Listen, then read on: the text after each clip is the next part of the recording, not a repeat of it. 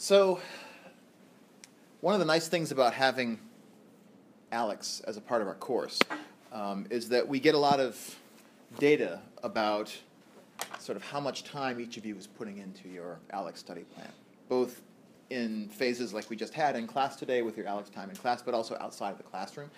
And so what I've done is I've taken that data from the semester and summarized it in the first of the links that you see here on the front of Blackboard. It's called Time Spent versus Exam Score Activity. So if you jump into that, what you'll see that pops up is a data set.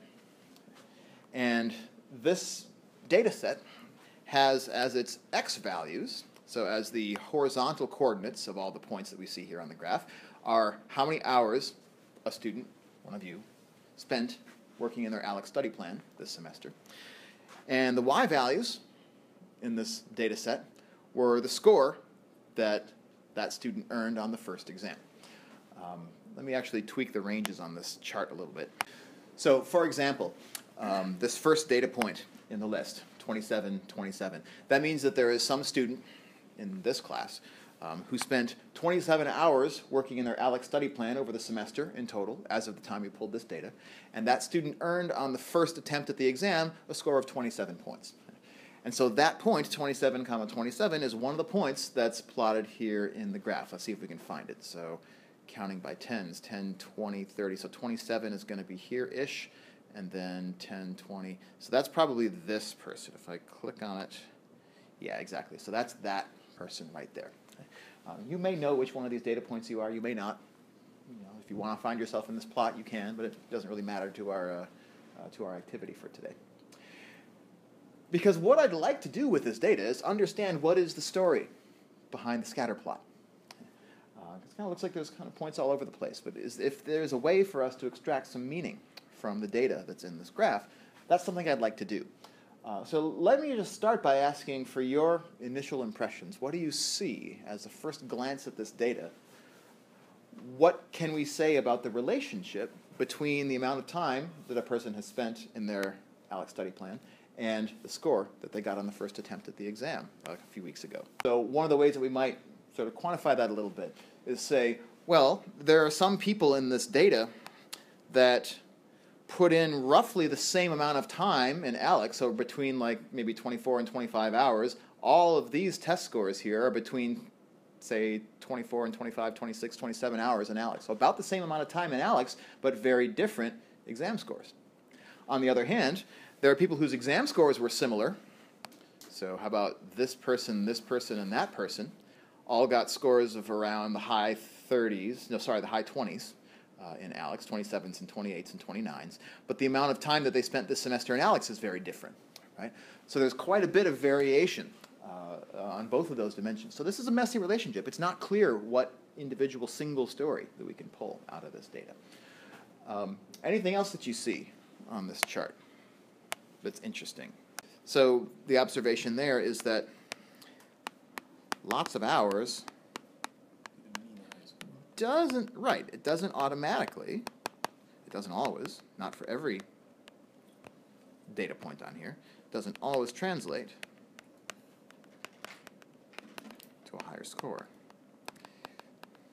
For example, going back to this person who's at 27, 27, right? How about this data point right here that has more hours spent? It looks like about 31 or 32 hours. Yeah, so that's this data point right here, 3117. Just sort of click on that and see if it can bring up the coordinates of that point. Boop. Yeah, there we go, 31,17. So it's not always the case for every pair of points that I pick on here that having more hours spent in Alex gives you a higher exam score. But it's complicated, right? Because there are some people that did put in more than 27 hours that did have a higher score. So 27, 27 compared to 31, 39, right? So for that pair of points, more hours did correlate to a higher score. So again, it's a messy relationship, and it's complicated. The other thing I've done on this graph is I've shaded in the happy region up here. This is the region of exam scores that are higher than 50, 60, 70, 80, right? Our magic number for the semester. So you say it correlates higher score when that was the first test? Well, higher relative to the other person, not necessarily higher in time, right? Okay. So for this pair of observations, let's say that I'm the one on the left and you're the one on the right, Greg. You had more time spent than I do, and you had a higher exam score than I did. That's comparing our performance on the same first exam. Once we have more exams under our belt, we can look at how this relationship changes over time. In particular, over time, what's going to happen to all these points? Well, they're all going to drift to the right for sure as you guys spend more and more time working in your ALEC study plan. And we hope that they'll also drift upwards because your exam scores will increase over time, right? That's generally been true every semester I've taught this course. And then, first one over this line is the first one to pass the course during the semester, right? And the hope is that we get there. So here's a question that we might ask. Let me just pick on 2 data points in this data set because the whole relationship is really messy. But if we just pick a couple of points, we might be able to pull a story out of it. Let's say I pick these 2. So I have the point 7, 17 and 31, 39.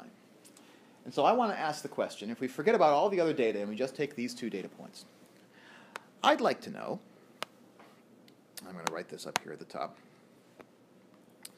based on these 2 data points, how many hours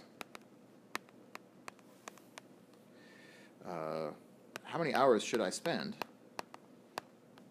in total to earn my passing score, to earn an 80 on the exam? So how in the world could we shed any light on the answer to this question?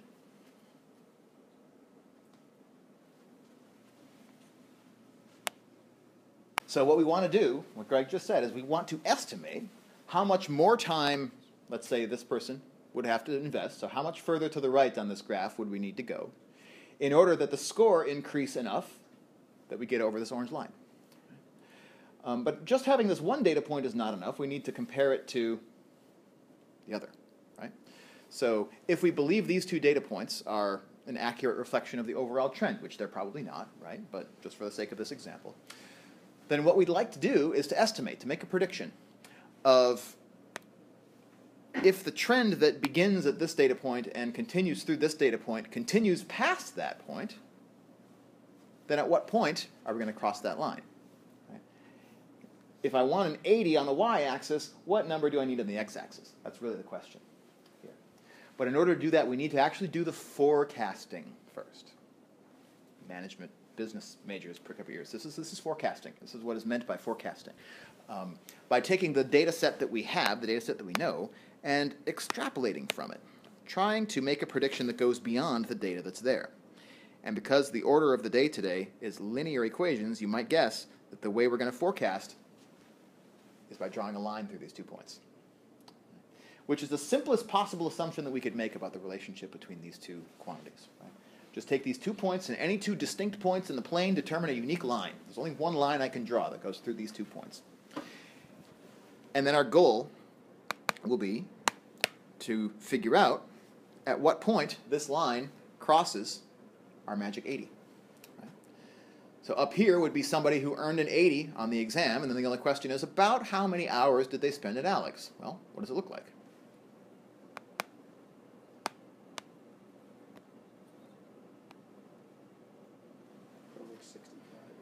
Yeah, so if we go down to the x-axis and count by tens, this is what it looks like the grid lines are. Here's 50, here's 60, here's 70. So I'm looking at about 75 or so.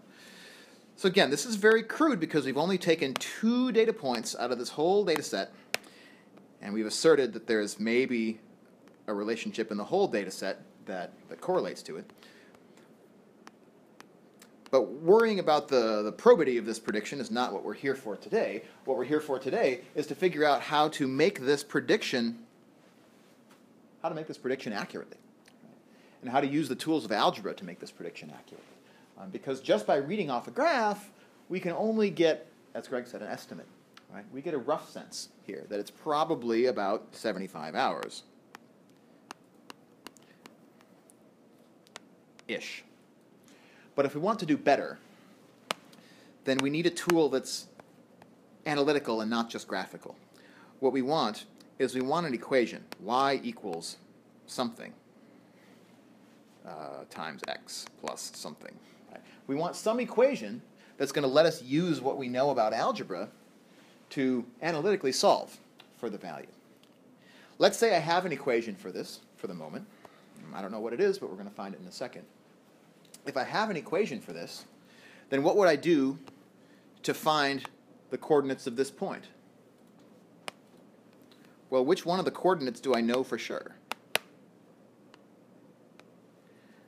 I know that if I want to pass, I want my exam score, which is my y-coordinate. I know I need that to be 80. Right? What I don't know is I don't know x. So if I had an equation, I would take the number 80, substitute it for my y, and then solve the resulting equation to find x. And we know how to solve an equation with only one variable in it that has only two terms on the one side, right? That's one of the first things that we learned how to do this semester. So the end game to this process is going to be to substitute 80 into this equation and then solve the result for x. But we can't do that until we have that equation to begin with. So our task then is to figure out how, and we'll come back to this specific example again in a little while. First we want to build the nuts and bolts for how to do this process, how to answer that first question of the day. Given 2 points, how do I find an equation for the line that goes through those 2 points?